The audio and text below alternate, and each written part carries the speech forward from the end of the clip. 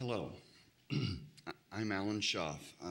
My residence and my farm operation is at 23220 Northwest Pupils Road in Hillsboro.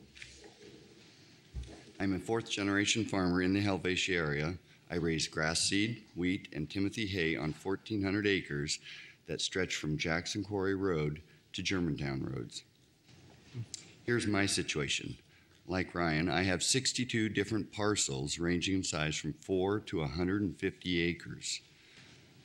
I've been farming for over 30 years, and with my experience, I've found that all parcels, regardless of size, remain just as profitable.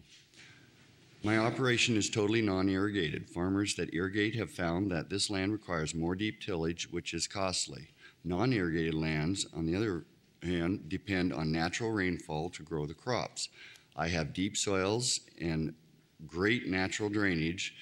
Excess rainfall that does farmland that, start over on that one.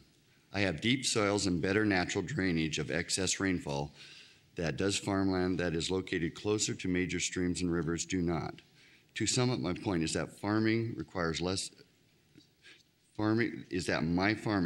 less energy inputs than irrigated land, so I conclude that I leave a smaller carbon footprint than the irrigators.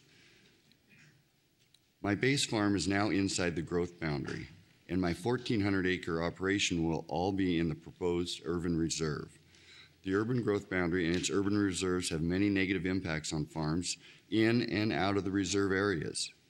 I have witnessed the movement of noxious weeds and seed from adjacent urban reserves to my field by as much as 1 mile.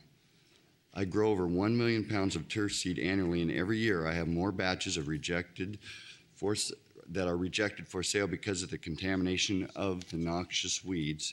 These batches all come from fields surrounded by these uncontrolled areas. My farm operation has no future. We have given up farmland in the past for growth. Why take 25% of our remaining foundation farmland? Let's keep the county livable by drastically curtailing the frivolous consumption of productive farmland. Thank you. Thank you. See a lot of hands up on that one. Sir, thank you.